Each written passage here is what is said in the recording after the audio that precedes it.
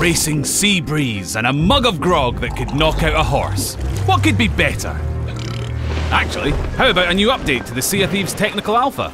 That's right, pirates. Ready your crews and hoist your shovels to unearth some priceless new features.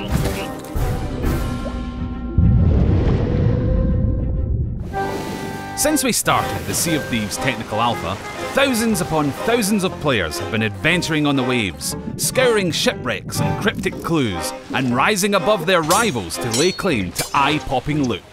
And voyagers in this fantastical world will find their stories influenced by the other players who share it with them.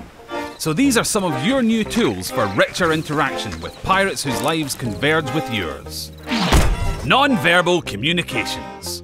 There are plenty of reasons why a pirate might stay silent, like a mouthful of stolen jewels, or an intense outbreak of gingivitis.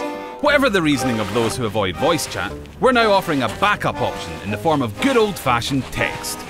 You can choose from a chest full of contextual phrases to send to your crew. So whether you're stepping up to take the wheel or brainstorming clues in clammy caves, you can make sure your crewmates know what's what. The Brig. The crews that make legends are those that bond and fight together, but sometimes you'll get a rogue who upsets the balance. Now, you might say that mutinous dogs are just part of the pirate life, but we believe in the pirate code. If you've got a serial troublemaker on your ship, you can now vote to banish them to the brig, where they'll stay until the remaining crew members decide they've served their time. And if you do end up in the brig yourself, you can still speak to your crew and try to justify your filthy misdeeds. Better make it convincing. You'll need a unanimous vote to get out. Scuttling.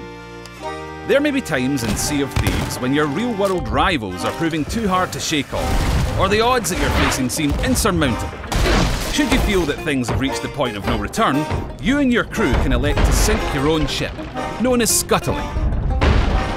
As your beloved vessel sinks tragically into the sea's cold embrace, it's fine, you'll get over the guilt eventually, you can think about summoning the mermaid to try and salvage it in a safer location and get back to your voyage. The small ship. Helping to fulfill the piratical fantasies of those who would rather go it alone is the option of heading into open waters on a smaller ship. You'll still have to manage similar features to the large ship, but as this one was designed for a reduced crew, sailing is simplified with a wheel that needs fewer turns, a capstan that's easier to raise, and a sail that keeps the view ahead clear. With only 2 cannons on board, the small ship lacks the destructive force of the large ship, but makes up for it in agility. You'll be able to turn tighter circles at speed, letting you outmaneuver bulky rivals and give them a broadside where it hurts. If it doesn't work out, swing the prow around and run for it. Bravely, of course. These and other features are available to players now, with plenty more to come. The release notes are available in our forums, and if you want to get in on the action, join our Insider program at www.seaofthieves.com/insider for your chance to play before launch in early 2018.